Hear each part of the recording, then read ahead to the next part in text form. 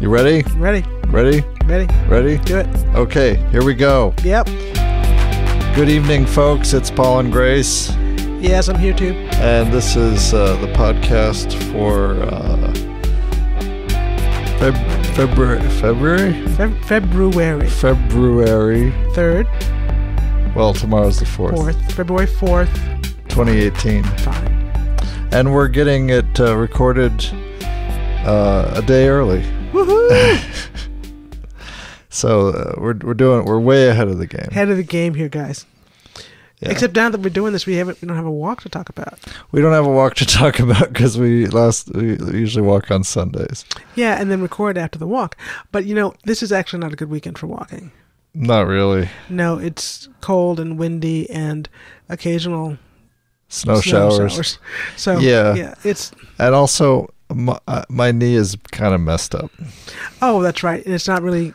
You don't really want to put too much work on it. I'm not supposed to. I'm supposed to rice it. Supposed to rice it for how long? Another week, I guess, so, and then probably no walks for a little bit, guys. Yeah. So I had this incident. I had this little incident where I was driving home, and I did as I usually do, which is stopped the car and got out to get the mail before I then get back in the car and turn down our little driveway off Crane. Yeah. And somehow as I did this, I failed to put the car in park. Yeah. And so it was also icy. Yeah. Slippery, slidey. And so I had a strange combination of I'm stepping out of the car to get the mail.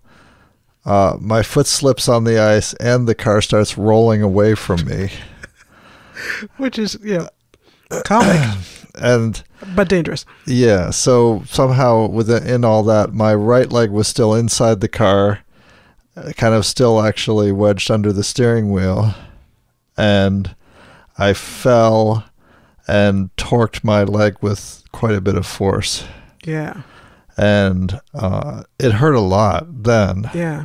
And I was actually worried that I had broken something. Something somehow, right? Then. But it started to feel better pretty quickly. Yeah. The swelling was not bad. It was a little bruised, actually. Yeah, a little bruised, a little swollen. And I thought, okay, well, it's not really broken. I'll just keep an eye on it. It could be a tiny fracture or something. But then fast forward a week, and then last Sunday we went out walking, and for part of that walk I carried Benjamin on my back for maybe 75% of it. Yeah, and maybe for 2 miles or so. I don't know. It was for a long while, and he weighs 40 pounds. Yeah, and my knee wasn't completely healed, and then that even if I hadn't been injured at all, that would have made me sore. Yeah. Right. So, but it was then really sore. Really painful. Yeah. And then I didn't do anything about it. I was like, oh, I don't want to go because if it is broken, they're gonna do all this stuff. It's gonna take forever. I'm gonna have to wait forever. But I finally went to an urgent care clinic, and they did take an X-ray and examine it, and they say that there's not a break. Yeah. So. I looked at the X-rays. I'll say that there's no blatant, obvious break, right? Mm-hmm. But I'm having a slight dispute with the radiologist. I think there's actually a hairline crack in the head of the tibia. Oh, yeah. Yeah. But I can't. I'm not qualified to say for sure. But I saw it on the X-ray. Right, and then it's also visibly swollen. Visibly swollen, but I think here's the thing though: the treatment's the same. It's not. So I mean, it's already partially healed if it is a crack. So it's just ice and anti-inflammatories and trying to stay off it. And wrap it. Yeah. So rice it up. So that's what I'm doing. So I probably wouldn't want to go for a walk tomorrow anyway. Even in good winter weather. Yeah. And now, mind you, personally, I'd be all about a winter walk in light snow. in a winter wonderland. Yeah. My kids, however, would be less enthusiastic. The snow's blowing in my eyes. I can't It's in my hair. I'm all wet. Yeah, that'll happen. Yeah, so, yeah, we're not going to go there. So, probably we're not going to have a walk this week. So that's the sad part. Are we reading anything? Is anything going on like that? I'm continuing to read this long, rambling novel called. Is there any other kind that I read? Yes. Called Existence by David Brin.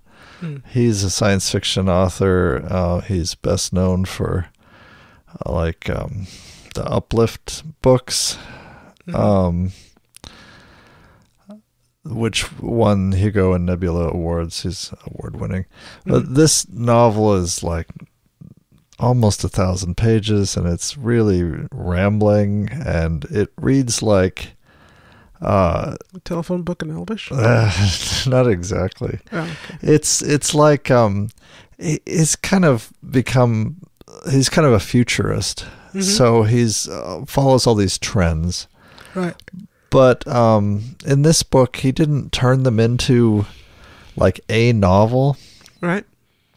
And so he keeps dropping into notes from some future thing, which is like some future version of Wikipedia or something. And so and some places in the book, clearly he was working in some kind of outliner program. Like there are these programs for novelists, these like writing tools for novelists that let you link in all your notes, and they're all hyperlinked together. Right. And I think somehow he exported the text into Microsoft Word or whatever. And it just got printed? It just got printed because there are hyperlinks in the text. Like there are places in these... in like these encyclopedia entry things where certain terms have dotted underlines, like very faint dotted underlines, like they were a blue hyperlink or something. Well, maybe that's supposed to bring realism to the text, like you're actually reading the page? It's only in a few places, so I think it's actually a mistake. Yeah. But it's like three... The other thing he does is this kind of thing that's still trendy, and I wish the trend would just die, which is you write 3 novels, and then you chop them up and interleave them to make a really long book. One long book. Right, and the characters, maybe they meet up, maybe they don't, but they're connected by events or something going on. And so it's the length of 3 novels, honestly. Because that's better. Yeah, and then and one of them... God help me. God help me. God help me. One of them is the basically an Uplift series book, and halfway through the thing, and now I'm in a chapter where the protagonists of the chapter, not the whole arc, are sentient dolphins. Oh. And are they talking? They're talking to each other, and they're transcribing it. And this is something actually that I just kind of loathe in science fiction, is anthropomorphized animals. How are the dolphins transcribing? Who's taking notes? Who's taking notes? Their notepads would be all soggy. What? Are they like doing nose taps on a computer? You know what? I didn't even think of that, because just the thing itself is so annoying that I didn't even think about that. I'm just, I mean, that's just, but most, in a lot of novels, there, so the modern sort of trend in, I guess, narrative voice is like what's called a free indirect, where the narrative perspective just kind of wanders around in and out of characters' heads. And that's become so common that I don't even notice it anymore. That seems like a terrible idea. It's very common where you'll get inside a character's head, and then the narrative will go off and recount a bunch of facts and a bunch of things that are going on in the physical world. Right. But there's not it's not a character in the book who is the narrator, So Okay. Anyway. Sounds modern. It is modern, but it's become such a commonplace that It's become a norm. Yeah. But no, I've always kind of been a little horrified by science fiction novels where the characters are augmented apes or dolphins or, But Planet of the Apes is a great movie. Well, but that's different. That's like they discover, a bunch of humans discover a planet where the characters are evolved apes. Oh, they didn't evolve into humans. They remained apes, and they are actually chimpanzees and gorillas. That are living together. They're like this. This is how. Okay, so Pierre Boulle's novel, the novel for Planet of the Apes, Pierre Boulle it's actually really good. It's a good novel. I read it a long time ago. It was great source material, and it's worth reading as a novel. It's an allegory about race relations, and militarism and the police state and all this, right?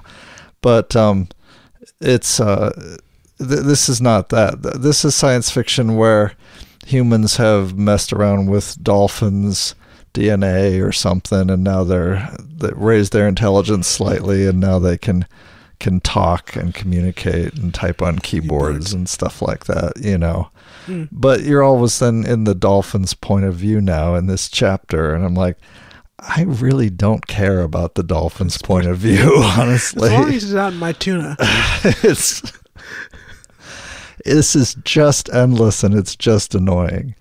Yeah. And there's 3 other plot lines I'm trying to follow too. Now the dolphins are swimming around, and they're joking with each other, and they're mocking each other's appearance, and they're talking about this sexy female dolphin that's in heat now, and I'm like, just kill me, my God. Wait, so this is the 10th grade with the dolphins? Jeez, they are like 10th dolphins in 10th grade. Yeah. Yeah, wearing their, Jordache jeans or something. No, Jordache flippers. Jordache flippers. I don't know. Did you see her flippers? Oh my God. Is she wearing that? Anyway, so the reason I'm reading this is it's an alien first contact story, right? Oh, first contact stories are fun. Yeah, except this is draining all the fun and excitement out of what ought to have been a 400-page max page turner, first contact page turner, right? Right. By chopping it up with dolphins, Wikipedia from the year 2040, and a bunch of extraneous narrative about intelligent dolphins. Yeah, basically. Yeah, well, And, so anyway, I get really sick of this intercutting, because the net effect is you cease to care about any of the individual stories, because in another 10 pages, you're going to leave it behind, Right. Pick it up later or something. So, anyway, I didn't mean to get onto Well, I wonder what you're reading. As usual, I'm not reading anything. Yeah. Well, I'm still working through my pattern-making book. Okay.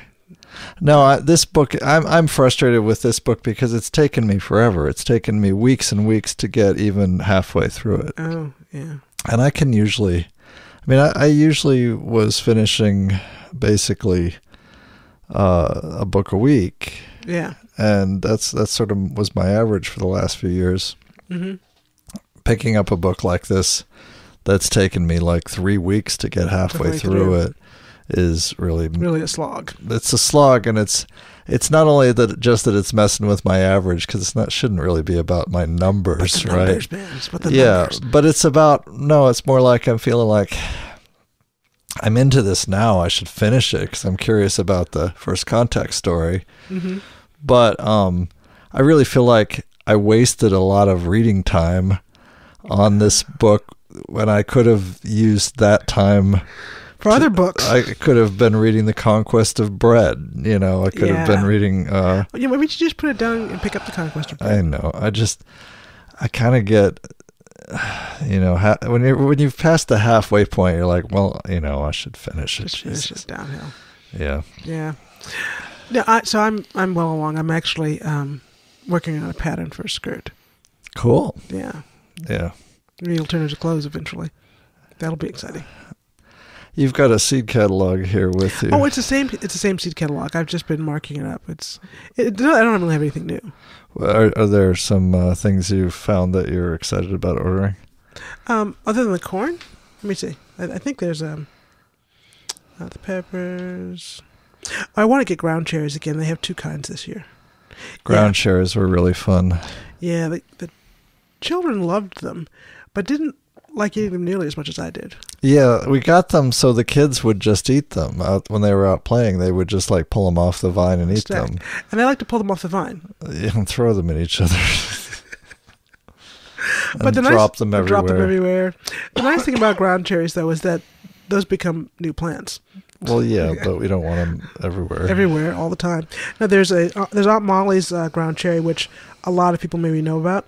There's also the Lowen family heirloom, which is slightly different, a little bigger, a little juicier. The ones we had before were a very pretty sort of pale yellow in the little paper wrappers. Yeah.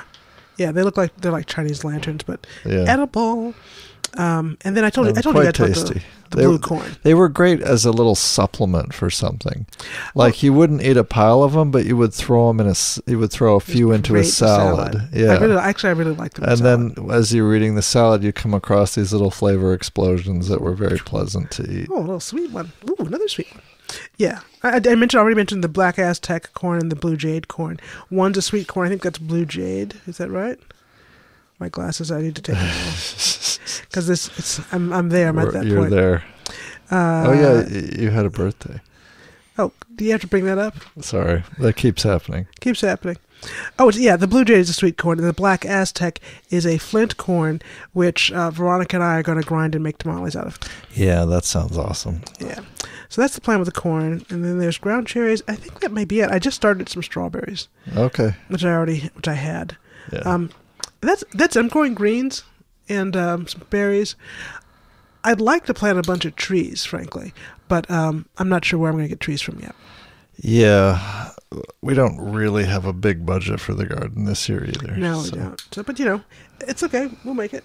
Yeah. So, okay. So that's where I'm at.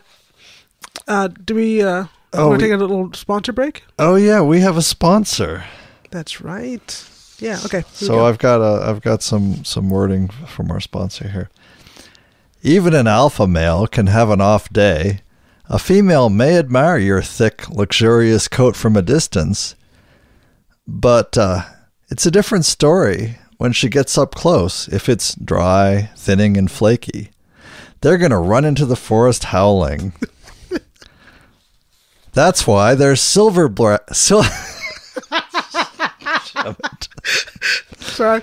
That's why there's Silverback brand back hair conditioner. Just rub in a little Silverback after you've shampooed your back, and that back hair will come out shiny, smooth, and luxurious without that annoying back dandruff.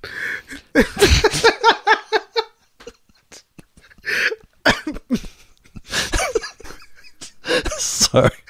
It's also guaranteed to kill lice on contact, so your maid doesn't need to spend her evenings picking off parasites. And it has a fresh eucalyptus scent.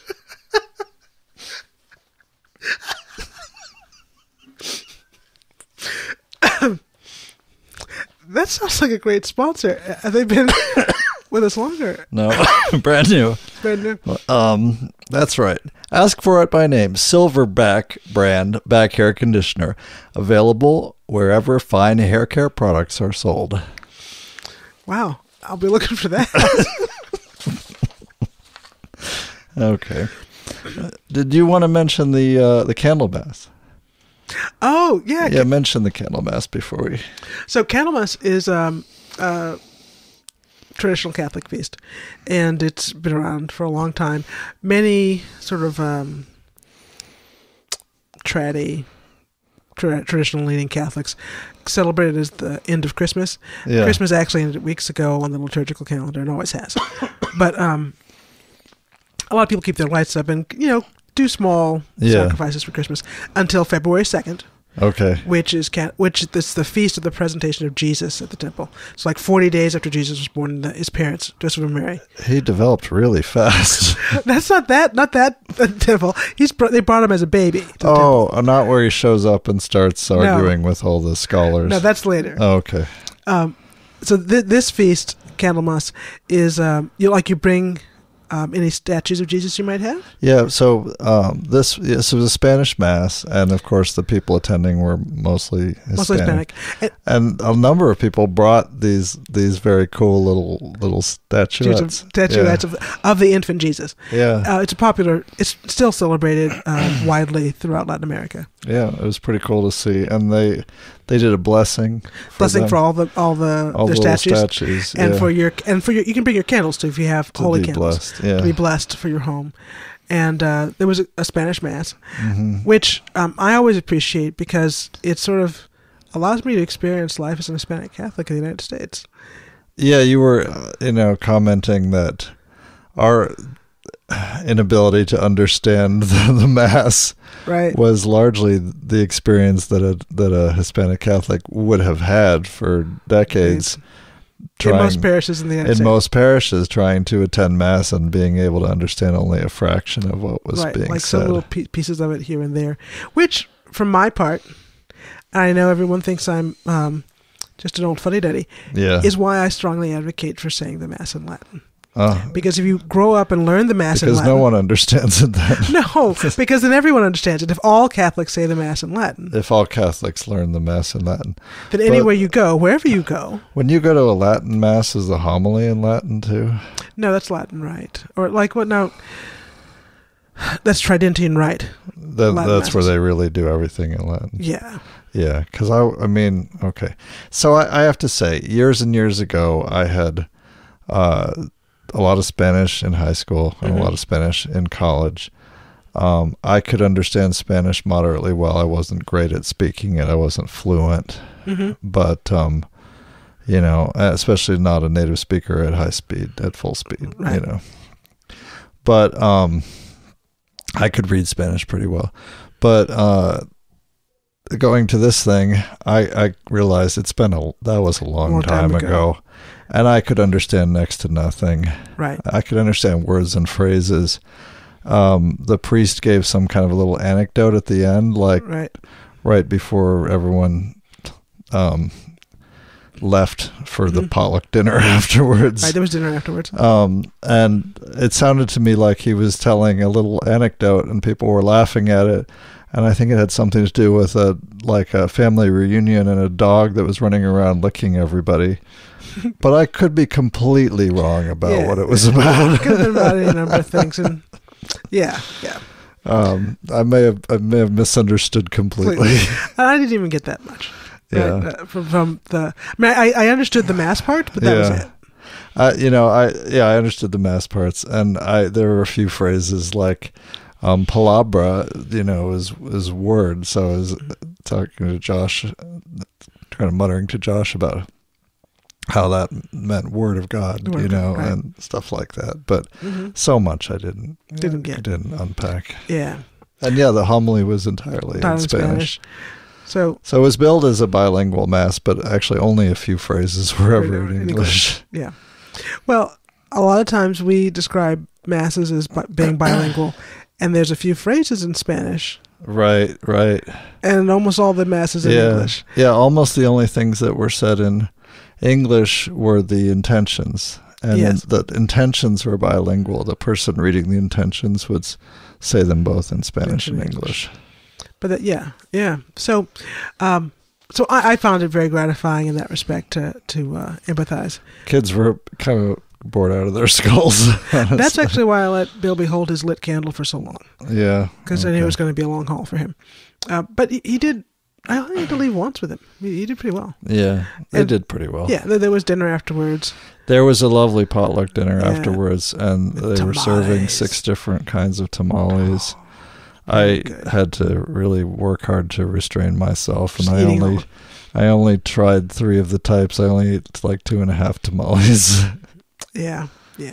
But and there was a good a fruit bar Yeah. And about all these pastries. all these, what are those pastries? Those little round pastries. They had them cut in half. Yeah, Do you know what those are called? I don't know what they're called. They're round pastries, and they're like painted with this like dusty stuff. Yeah, it's like it's not powdered sugar. It's like colored powdered sugar, but thicker and kind of like a cross between icing and powdered sugar. Yeah, I honestly don't know what it is. They're very tasty. Yes, Veronica loved them. Yeah, it's like there's one left. We have to make those. Yeah, I'm gonna have to get the last one, Mom.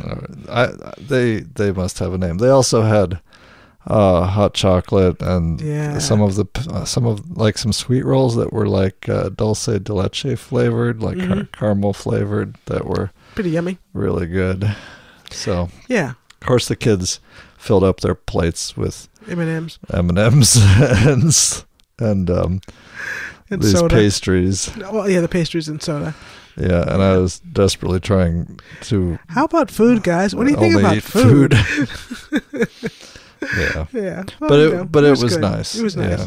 Yeah. It's always fun to see kids running around in the PAC. Yes. Yeah, that's always a pleasure. Yeah. Yeah, that was Candlelight. And was there? I feel like there was something else. Oh, I didn't try any of the chocolate because it all had milk in it. And I was.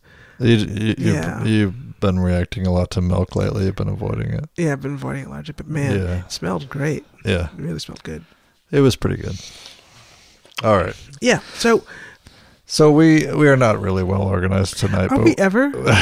We have been. Yeah, I've had entirely written out pieces to read. That's true.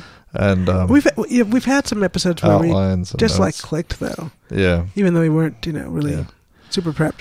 But we've got a couple of topics. We've got a couple topics. We're going to return to just talk. I guess I used as a jumping off point last week's essay from the Weeds about their divorce. Yes. And then we've got another piece for all of our sci-fi fans and beyond. And beyond. Okay, so the Weeds, if you recall, Latter-day Saint couple who where the man, what was that, 10 years ago? It was just 5 years ago. They'd been married 10 years, 5 years ago. Okay, 5 years ago, the man came out publicly as a gay man, and they came out as a couple, as a married couple. They came out as a married couple that was going to try to stay together as a married couple and live as a married couple, a mixed marriage, mixed orientation, mixed orientation marriage. And that was a new phrase to me at the time. I mean, it's not a new thing. Of course, this happens all the time. Sure, but I mean, to be like open and vocal about it, right, seemed like unusual. A bit of a new thing to me, especially in the LDS community. Yeah. So then last time we talked about how they had announced that they were divorcing. Yeah. And you read the whole 15-page. I read the whole 15-page essay. And which we hadn't really finished for last time, and so you had some further thoughts. Well, yeah. And I noticed then, I think I mentioned it last week, that I was a little curious about the way she was talking about romance and how critical it was for a healthy marriage. And how she seemed to be talking about something that was not sexual, but romantic, but was critical for a healthy marriage. She was writing about passion in their marriage, and how she didn't feel she needed to leave her husband because of lack of sex, right? And the fact that he could no longer perform heterosexual intercourse with her, right? But it was about not looking at her with smoldering passion in his eyes and desiring her. And Grace and I were looking at each other, kind of saying, well, that's not going to be there if you're not doing the sex thing. That's it's like they were speaking a language that they were claiming has extra words in it that we've never found actually any use for. Right. Or that have any meaning. Right. And also, I guess what really bothered me about it was, it sounded like she was talking about this in-between thing, right? Yes. Where I'm well acquainted with sexual romance. Yes. And I'm well acquainted with platonic romance. Yes. And she's talking about some third other thing. Yes. And then, this is the part that got to me, claiming that it's a universal need. Right. That you got to have this. Right. You just got to have this. And I think it's entirely fair and appropriate and good and right for her to claim that for herself and say that I need this. I need this. But we were even, that's fair. But I think we were also still having a hard time trying to pin down exactly what that was. What even this thing is. And I made some notes here. This is from Sojourner magazine. Mm-hmm. This is an article I'll put in the show notes. It talks about the traditional Greek words for different kinds of love that have sort of endured over the centuries. Endured and animated our thinking about as concepts. Like we're familiar with eros and agape and philia, but there are a few more. So eros is sexual passion or desire, and it's considered fiery and dangerous. You know, it can break up marriages and destroy communities and just burn the village. You know, that's eros. Philia, deep friendship that in ancient times developed between comrades who fought together on the battlefield. And that has to do with loyalty and sacrifice, shared experience, and sharing emotions. Yeah. Right. There's agape, which is love for everyone. This is considered the highest love. A caritas, or charity, also translated. It's considered the highest form of Christian love. It's also embodies empathy for strangers, right? Empathy for all living things. All living things. It's like the love that God has for all. Yeah. That's agape. So it's considered the most godlike. When you experience agape love, you're closest to how God loves the world. Ludus, which is didn't even know this was considered a form of love, but they describe ludus as playful love between young lovers and children that are teasing, flirting, that kind of thing. Oh, yeah. Very flirtatious, like often unconsummated flirtation. Oh, right. And the article describes it as like if you go out and spend the evening dancing with strangers at a bar. That can be kind of this ludus. Right. And if there's no expectation, you're actually going to go home with any of them. So, right. There's one called pragma. It's not pragmatic, is it? Pragmatic, long-standing love in married couples, quote, standing in love, unquote. It's about compromises, patience, and tolerance, basically doing what it takes to be together and support each other for the long haul. That's what I'm talking about. Sort of a less passionate form of love. And then one called philatia, self-love. And two varieties. There's narcissism, which is considered negative. And then there's also a form of loving yourself that's considered more positive. When reading the description, I think of it as self-respect. Right. Self-respect and self-understanding that then allows you to meet your own needs and then go forth and love other people. Right. You know. Which is really quite healthy. Yeah. And important. So of these six, what the hell is she talking about? I don't know. Now, it seems to me you mentioned like Disney love, right? The way she described it to me, I heard like this sort of Prince Charming Disney romantic love. And to me, that is like what you might call a crush or being in love with love or being in love with an ideal instead of a person. And it always seemed to me that, I mean, I've been there when I had crushes, you know, when I was quite young. But that always seemed like something you would grow out of. Yeah, well, and this is the other element to it. So I mentioned how it seemed a little weird to me that like, I don't know what this is. But also, there's this element which is, well, no, this isn't a sexual thing. Right. And then she describes the sexy stuff. Right. Like passion, looking with passion, desiring, wanting. And I don't understand exactly what she's talking about or why it would be a bad thing to acknowledge that as sexual. I'd like a sexual romance. Right. It's not a bad thing to like or want or be interested in finding, but she says repeatedly that this is not a sexual thing. It's not about the sex. I just don't quite I don't know. understand it. The other thing that you mentioned that I just had to laugh about is that I didn't realize that both of them were apparently counselors. They were both marriage and family counselors, yes. Yeah. And I'm not going to offer any further comment on that.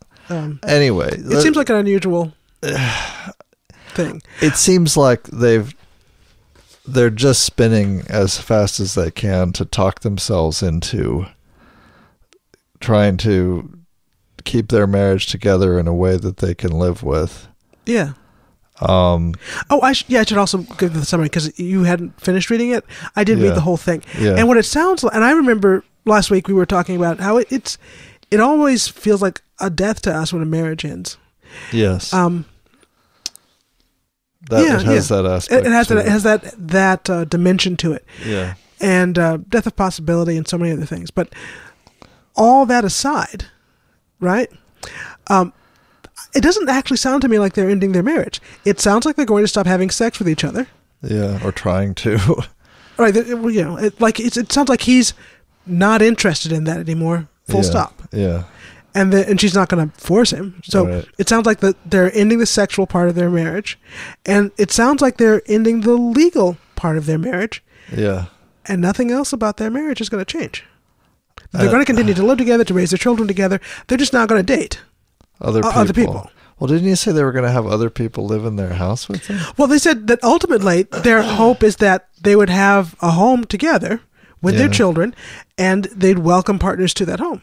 Like a place for all of them to live. Yeah. And let me be more specific. Okay. They're imagining this as a homestead, so maybe like two separate buildings. I see. But, and they each live in their own building, or, it's not clear, it doesn't exist yet. Yeah. But that's the idea. They'd be one household. Regardless of, and who sleeps where is another story, but they're one household. I just,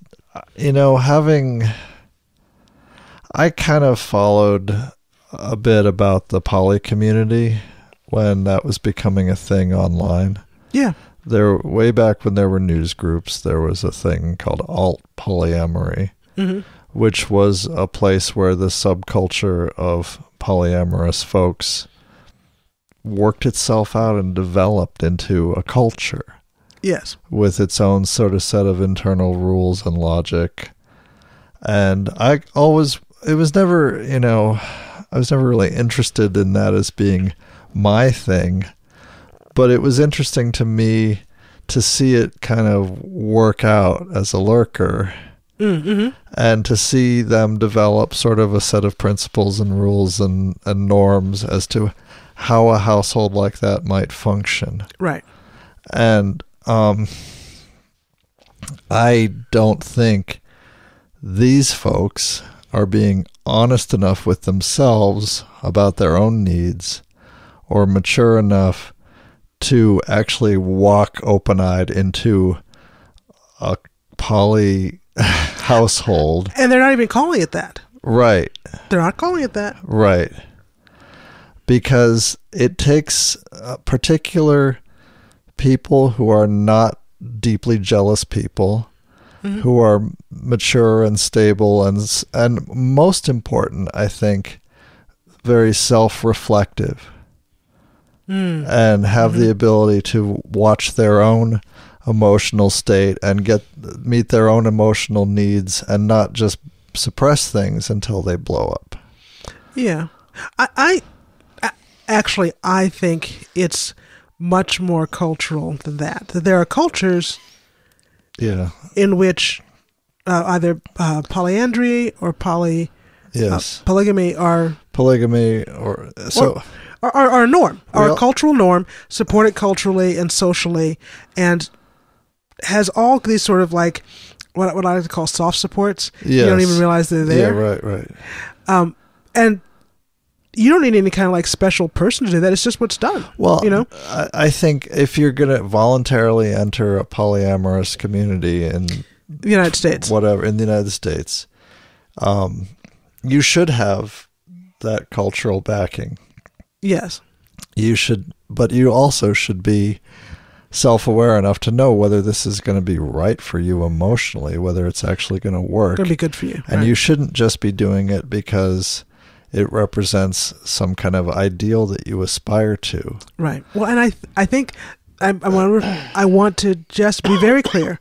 They are not describing this for themselves as a polyamory. Exactly. That's not how they self-describe. That's not how they self-identify. Yes. They're getting a divorce and they're finding other partners and they're going to live in the same household. Well, okay. Now, somehow, yeah. I feel like it seems like they're hoping for a. They don't. The thing is that's like an immature view of polyamory. Yeah. Which is you want to be able to break up without losing anything. Yeah. Right. That's sort of like to me, that's like the childish view of it. Is, yeah, you can like date everyone and you never have to break up, right? And it's okay. There's no you like breakups. Because you just switched from one sort of primary partner to another. I think that's kind of insulting to that community, and there's actually a lot more to it than that, I also think they have some taboos around polyamory. Yes. LDS folks. I mean, I've got some taboos around polyamory, right?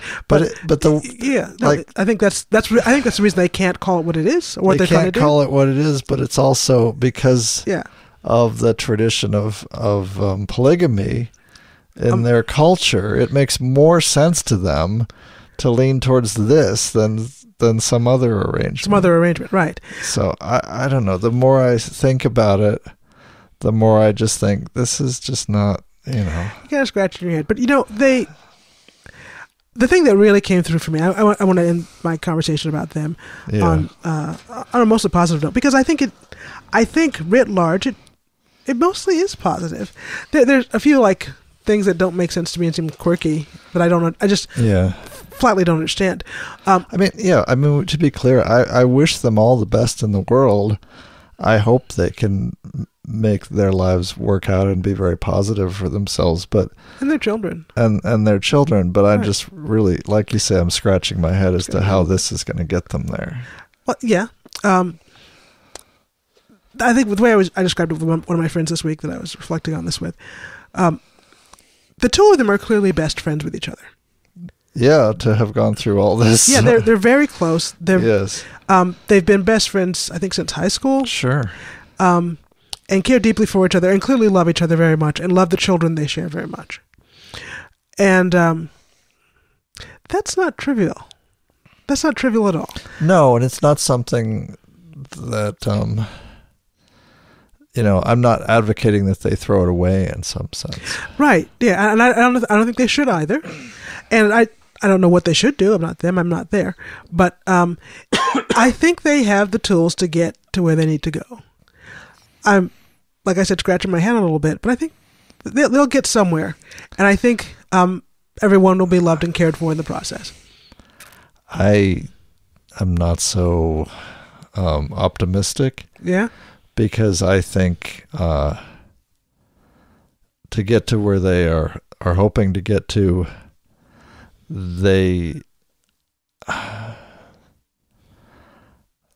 I don't think they can go there with the cultural toolkit that they're carrying around in their heads. And the biggest piece of that cultural toolkit is, for them, it sounds like, the Church of Jesus Christ of Latter-day Saints.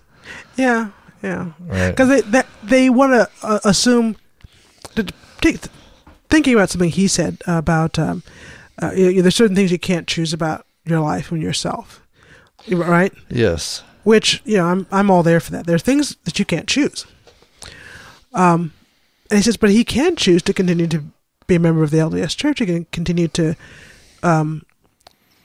live his life with his family and so on. It's clear from their kind of impassioned writing in both their famous blog posts that the church is very, very important to It's absolutely critical to them. It's central to them. And I think they're finding a path or trying to forge a path as loyal opposition. There are many Catholics like this who agitate fervently for, say, women's ordination or any number of things in the Catholic Church. Okay. And they go to Mass every week. They're committed. They're on the Altar Society. They're there. They're there for it.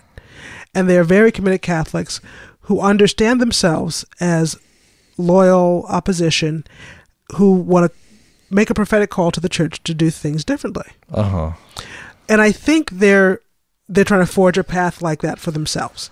And I don't know the interior landscape of the LDS. Yeah. There may be others within the church structure to welcome them and support them. Maybe.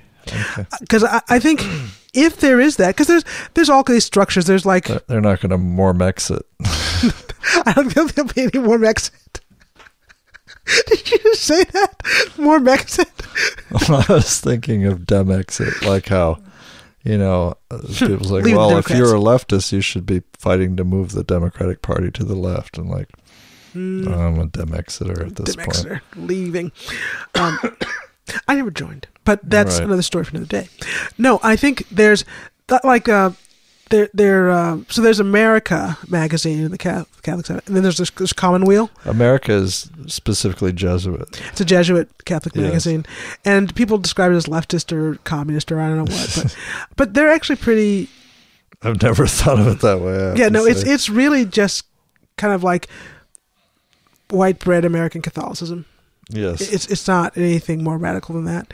Commonweal, on the other hand, is like where the loyal opposition goes to read. Mm-hmm. Okay, and then there are these instead of going to Mass. No, they go to Mass. These people go to Mass. Okay, all right. Because they're not going to. Basically, they're not giving up the church. No one's going to take the church from them. They're going to stay. No one's going to take the church from them. Right. So that contingent in Catholicism has their own magazines. They know how to find each other. The Peace and Justice Committee is where they like to lurk at church, just if you're looking for these folks. Yeah, maybe at your local Catholic church. Yeah, there must be a Peace and Justice Committee. There's a Peace and Justice Committee. That's where you'll find them. Or like if you're looking online, trying to find a church. There's no loyal opposition at that parish if there's no Peace and Justice Committee. Mm-hmm. So yeah, good to know. Yeah, little tips here. It's kind of like when you go to a new town and you go to the health food store and you look at the bulletin board and you find out all the stuff going on. It's like that. Yeah, so there may be some equivalent in the LDS Church where there's like a little coffee club of loyal opposition, and there's a place where they can go so they can remain in the LDS Church and still get the community that nourishes you. I really can't say. It seems like that's what I can't say. It seems like a very oppressive paternal organization to me. But you know what? Just like I used to lurk on alt polyamory because I was intrigued by this culture. Even though I knew it was not going to be not for you, but right for me. I lurk on the ex-Mormon Reddits sometimes. Oh, the ex-Mormon Reddits. And they're fascinating. Yeah, I have to say. There's a lot of people. A lot of ex-Mormons. Yeah, talking trash. Not trash. Yeah. Many of them are still deeply faithful. Yes. That's sort of kind of part of what, just like I admire in some sense what the polyamory folks were trying to do. Mm-hmm. I really admire people who are still faithful, but are, like you say, loyal opposition. Loyal opposition. Don't have a space there anymore. That kind of fascinates me. The people who are clearly so, have so much faith in the church they were brought up with that they can't just shut it off. They can't shut it off. They can't walk away. Yeah. Anyway. Well, religious tradition becomes part of you. Yeah. It literally becomes a part of you. And so I think there's very possibly, I think it's more likely that they will have a showdown with the LDS Church than they will with their family. Yeah, that's probably true. Yeah. So I don't know how that's going to work out in the end, and I don't want to predict or anything. And I do wish them all the best. I just I'm still scratching my head a little bit. Definitely. Yeah. Okay. Oh, yeah, there's more. There's more. Picard and Dathon at Adrel. So, this was... we've been watching, rewatching for the most part, episodes of Star Trek The Next Generation. Mm-hmm. This is the thing about being a parent is if there's media that you grew up with or that you admire from, either your childhood or your young adulthood. In this case, it would be my young adulthood. Mm-hmm. You get a chance to share it with your kids, and then you experience it all over again. Yay! And so one of my favorite episodes of Star Trek The Next Generation, and I remember vividly watching it with some friends of mine a year or two after I moved to Ann Arbor. Right. Had to get together with some coworkers to watch Star Trek. This is an geeky is episode, that? This is an episode called Darmok. Mm-hmm. And I'm not going to really summarize the whole thing. It's pretty famous. It's pretty famous, and the summary's a bit involved. Summary's a bit involved. Picard is having first contact with an alien race. They've been previously thought to be unintelligible. No one can understand what they're saying. Right. Because they just speak in these phrases that don't have any meaning to the people coming to visit them. Right.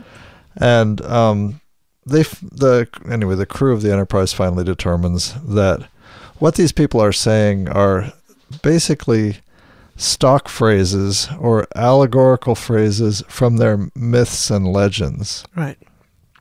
So, not even like phrases necessarily, but like really short little summaries, references. Yeah. Like so and so and that thing. So even what to call this kind of communication is disputed. And it's a good open question. In the show, they refer to it as metaphor. You also might think of some of it as tropes, like TV tropes. I think Counselor Troy refers to it as imagery or images. Imagery, right. Yeah. You might call them allegories. Yep. Or you might call them memes if you're into internet culture now. I'd call it a meme, really. So an example of the story, a real quick version of the story, is that in one of these planets past, there were two folks. They sailed across the sea, and they arrived on an island. They arrived separately. So it's Darmok on the ocean, and then Jalad on the ocean. Darmok and Jalad at Tanagra, which is the island. And then the beast at Tanagra. There's some kind of a horrible monster on the island. Right. And then Darmok and Jalad at Tanagra fight the beast. They defeat the beast. And then Darmok and Jalad on the ocean. They leave together. Right. So that's a capsule summary of something that might, in its fullness, look like... What's the story? The story of Gilgamesh. Epic of Gilgamesh. That looks like the Epic of Gilgamesh, right. Or like Beowulf. Beowulf, or a Greek, a Greek myth. Like, so it's a full story, right? Yeah. But you can reference, they went to the island together. Right. Right? Or, they left the island together. Yeah, Penelope and Hades or whatever. Yeah. So, when Picard meets the captain... of the alien vessel. They're talking over their view screens, and this alien captain, Dathon, is arguing with his first officer. They're trying to figure out what to do, and the captain keeps saying, "No, Darmok and Jalad at Tanagra," and the first officer's like, "No, don't do that." And the captain insists, and then they steal Picard. Picard is dematerialized via transporter by the alien ship from the bridge and sent down to the surface of this planet with the captain. With the other captain. And then this alien ship, they turn on some kind of scrambling field so that the Enterprise can't use its transporters. So they can't send anyone down. They can't communicate. Oh, Joshua is bringing the baby down. Oh, baby. Baby girl. So I'll keep talking. Maybe you can get her to nurse. Something like that. I think that's why she's here. That's why she's here. Oh, it clearly is. Anyway, so Picard and the captain are now on this planet's surface, and the captain, Dathon, keeps offering Picard a knife, and he thinks Picard thinks that this means that Dathon wants to challenge him to a battle. Challenge him to a duel or some kind of... And he's not into that. He keeps dropping the knife and saying, I'm not going to fight you. And Dathon is like, rolling his eyes like, come on, why can't he understand?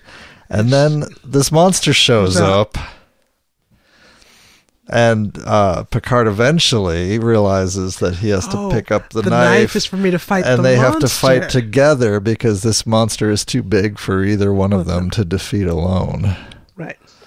And so then they talk strategy using more metaphors, allegorical phrases from their past and all this. And they eventually figure out how to communicate. However, Dathon is badly injured in the fight. While the Enterprise is trying to beam up Picard, he can't fight for a few minutes, a couple critical moments, and Dathon is badly injured and he can't help. And then Dathon eventually dies. So, but the sacrifice he made meant that Picard now could speak to the people on this ship. Right. They've made first contact. Right. And so their legend now includes Picard and Dathon at Adrel. Yeah. Right. So this is all about, to me, how our shared stories allow us to communicate with each other. Right. Yeah, that you can't communicate with someone that doesn't share your stories. And so, I've read Greek myths. I'm reading the kids' Norse myths. I grew up with these myths. I grew up with the Bible, not just a little Bible, but a lot of the Bible, a lot of Bible study.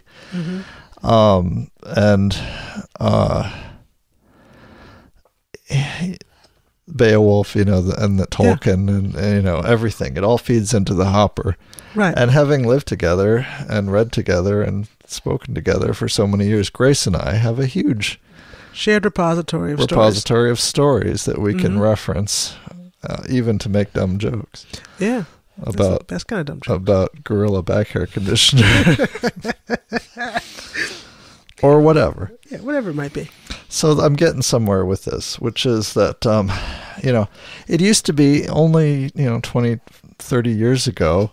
Yeah. When most people watch broadcast TV. Mm-hmm. You know how many people tuned in to watch the last episode of MASH? Oh, yeah. I did. It was a huge thing. It's huge. Right. And most Americans shared that experience of watching that. Yeah. I don't know about most, but a lot of Americans. A lot of culturally similar Americans. Yes. Shared that experience. Right. So if you could say Hawkeye on the bus in Korea. Yeah. People are like, yeah. Yeah. Yeah. And really, you have a shorthand now. Yes. For communicating a lot of information. Yes. Almost like instantaneously. Like you bring that image and the experience of the image to mind. Right. Just by triggering... the emotional content, too. All the emotional content is right there by recalling that shared experience. Yes. That shared story. So we're now in this sea of narratives. Yeah. But we're not sharing them. No, we're not. No, and we're in silos. We're all in our little tin cans and these watching narrative silos. One narrative. It's the associative mating of people, into their little silos where like, oh, well, we were watching Game of Thrones. Oh, we were watching House of Cards. Oh, we were watching this other thing. Right. Oh, we were watching Fox News. Well, and you kind of like, it's self-feeding. Like you ask the people in your silo, so what are you watching? Yes. And they tell you what they're watching. And then you go watch it. And then you go watch it. Yeah, assortative mating, self-selection. Right.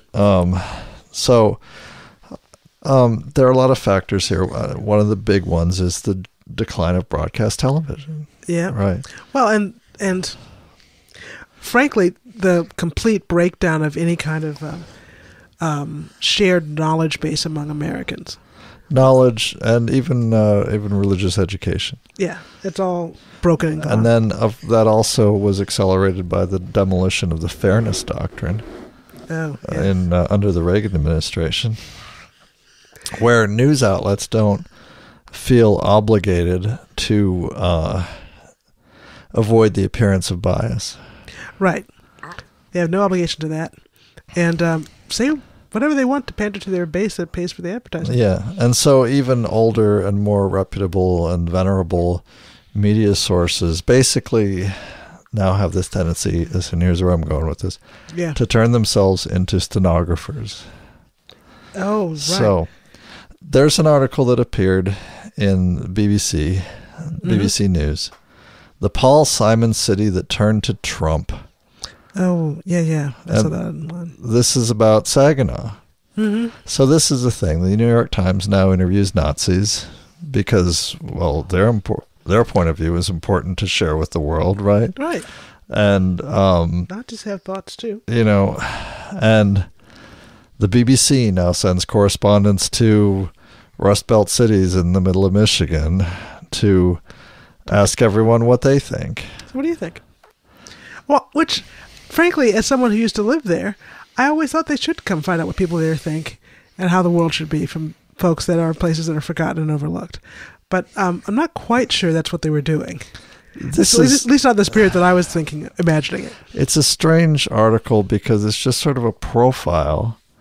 But it seems to me that in the course of profiling you would contextualize these folks, you would contextualize it. So there is some context given. Mm-hmm. But it's sort of broken up into two groups of people. There's the Trump supporters and the Democrats. They quote people from both groups. Right. But there's no, they don't interact, right? Oh, and the right. correspondent doesn't interact. No They one's just pushing back. They're just, I guess they think this counts as balance. Well, let's Balance talk of to some fairness. Democrats too. Right. But it's just stenography. There's no dialogue. There's no debate. There's no context setting about the ideas that they're. And I think that's the important, that there's no context setting about the ideas, because journalists typically are people who are making a journal entry of what they see. That's right. But they also give context and frame what they see because you have to. Yeah. You can't present this as if you can't present an editorial like a news feature. Right. So this is like this. I want to read a little bit. So they just interview people, and then it's very telegraphic. They have a few paragraphs about each person, very short paragraphs. Darrell Wimbley knows he's not a typical Trump supporter. The 49-year-old was born in Alabama to a black mother and Arab father. Growing up, his father spoke to him only in Arabic. At the age of 3, he moved to Saginaw with his mother. And then I skip ahead a little bit. Mm-hmm. So I just want to point out that probably means his father was an immigrant, right? So yeah. But skipping down a few lines. After Obama, I didn't care. He says the most racist thing he ever did was voting for Obama. I didn't care what his views were. I didn't care. He was black, and that was it. I didn't question it. Mm-hmm. Well, actually, that's not just him, but yes, It's not just him, but it's also not really racist. But anyway, it's a different sort of meaning of racist. Well, yeah, it's a kind of bigotry. Racial solidarity over any other concern, I guess. Mm-hmm. After Obama came to office, he did question it, voting Republican for the first time in 2012. Mm-hmm. And when Donald Trump became a candidate, he listened. He said a lot of things that I thought, but would never say in public, he says. Such as, illegal immigrants do cause a lot of crime, he replied. I'm not going to keep going, but then there's a second person, Jim Hines. Jim Hines, a Christian, is not put off by the president's crudeness. It's not how I would express myself, but I think he speaks from the heart. Or his tough line on immigration. To have a sovereign country, you need borders, he said. Immigration, great, but not illegal immigration. He supports the wall on the Mexican border and thinks Mr. Trump's policies, especially the tax cuts, have rejuvenated Saginaw. Fascinating. I haven't been in like a month or two. So I should go back. Saginaw has lost half its population since 1960. Yeah. Something that Saginaw could benefit enormously from would be a huge wave of immigration. Actually, to be perfectly honest. Sue Lin, 63, also admires the president, but her language is more colorful, more Trump-like. Quote, "If you've got an infestation of rats, you call the guy to come in," she says. Quote, "You don't care if his crack's showing, you don't care if he's swearing, you don't care if he's got tobacco-stained teeth. You want the rats taken out." Well, there you go. So, yeah. So I guess they're setting the context and saying she's definitely a little more colorful in her language. But I'd just like to point out that the BBC has this woman referring to human beings as rats? Has given over its microphone, its online presence to this woman from Saginaw who refers to immigrants as rats. Yeah. As vermin. I'm not really comfortable with that. And honestly, I'm not sure what benefit is served by giving Trump supporters more of a platform to anti-virtue signal each other. Yeah. No, there's... The only benefit is to help them find each other and help them find their story and find out how to communicate with each other and how to signal each other. So about those stories, I mean, the stories, the memes, the whatnot, you know, I left a lot of this out. It's it's quite a long article. It's a long article. So like and frankly, I think a lot of it we don't want to share. Right. But the guy was talking about the same things that Trump was talking about in his State of the Union address. He was talking about criminal gangs of immigrants, right, by referring to these Central American gangs. He talks about this. He talks about criminality. These are the stories that they're sharing. Well, it's like the welfare queen story. It's like the welfare queen story. This is their common language that they have to draw on and then refer to in shorthand. Yes. Right. So like the rats, the rat catcher, she's really referring to like ice. Right. Yeah. But people like me have positive stories in our heads about immigrants and immigration, and would point out that the guy who's first quoted, his father was an immigrant. He shouldn't feel that he's in a position to attack immigrants. But his father came here legally.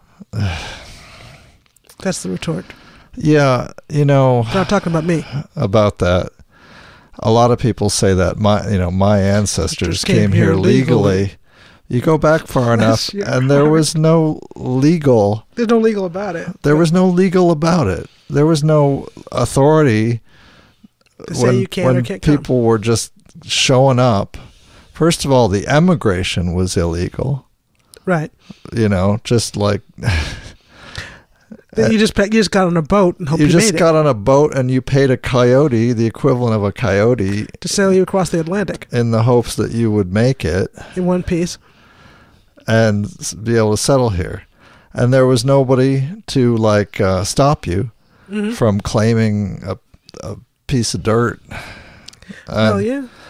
Except for the folks who were already here. Except for the folks who were already here, whom you probably were engaged in driving off their land.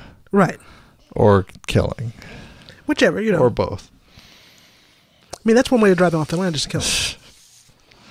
Or sometimes, as they say in the textbooks, they might agree to leave to make room for the settlers. I was going to cite that as another story, right? We're raising our kids now with textbooks. That say that when the settlers arrived in America, they needed land. The people who are already living there agreed to move to make room for the new settlers. Wasn't that nice? Yeah, but the story I have about that... It's more of a guns and steel story. Well, it's a little thing I like to call the Trail of Tears. Yeah, that's that story. That's one of them. Right. And so I don't know how to resolve this. But these things have been sort of slotting together in my head, like the idea that we communicate via stories. Well, it's actually kind of a huge thing, and it's a little strange to me that it was such a sci-fi oddity, if you will. Like, oh, wouldn't this be odd? It's actually the core of how we communicate most effectively. Mm-hmm. The most effective communication is to simply evoke a story that is shared. Well, I think that was the big, sort of conclusion of the episode, is that, the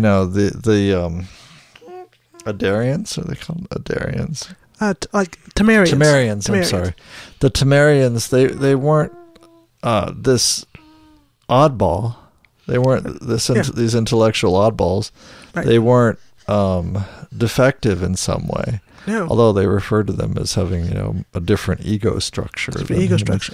But that they actually, like Picard comes to deeply respect the way they communicate, and he's signaling this by pulling out his copy of Homer. Right, the Homeric tales. The Homeric hymns, as he, points out. So yeah, this is, I think, really gets at the heart of what makes human beings human beings. Yeah. The stories we tell. And effectively, and this is what's interesting, and this is why I think, at least in the story, in the context of the story, he was willing to die for this first contact. Our stories are how we become immortal. Yes. Yeah. I mean, really. He actually has, so the captain kept his own little log in their race's pictogram writing. Mm-hmm. Picard took it with him when he left the planet, and he offered it back to the first officer, who, there's a little scene where he quickly beams it over. I mean, sort of visually, it's like he's reclaiming the captain's soul.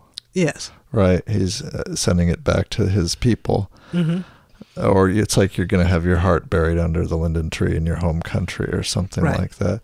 But it's But it's then the first officer reads from it, and he reads this Picard and Dathon at Adrel, because the captain, even though he was dying, apparently wrote down the story. He wrote down the story, yeah, for his race to carry on. And I was talking earlier about reading First Contact narrative, right? First Contact narratives are very important in the history of science fiction, and this was a really effective one. It was really effective. Oh, yeah, Eleanor liked it too. Eleanor agrees. She liked it. She's picking up a lot of language, actually. She figures it's her time to talk now. She's saying Veronica and Eleanor at Pittsfield Township. Those were good times. Yeah, yes. That's a good story. All right, so I guess we're going to wind this up. We're going to wind this up here? Okay. What did I add? I have one more thing to say. If I can remember it about the way stories are in human history and the way we use them. It's like a form of time travel. Oh, sure. Right? Like the knowledge and the experience and the things you do and you have in one place at one time can travel forward in history when you put it into a story.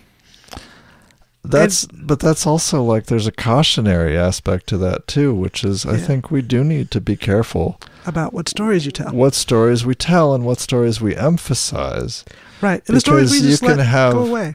You can have a humane story about, America built by immigrants, or you can have an inhumane story about how you're hiring a rat catcher to round up the rats. You can also have a truthful story. Yeah, about how America came to be. But those hateful stories that dehumanize people, those kill. Yeah, they do. And so we should be cautious about the kind of stories about that kind of story. And I'm not saying we need to censor the BBC. I'm just saying I want to see people write more thoughtfully. Yeah. And actually recognize the power they're wielding. With their words. Yeah. All right. That's all for this week, I think. That's all for this week. We got to take the baby upstairs. Take the baby upstairs. If you have feedback, stuff you want us to know, let us know. Yeah, get in touch.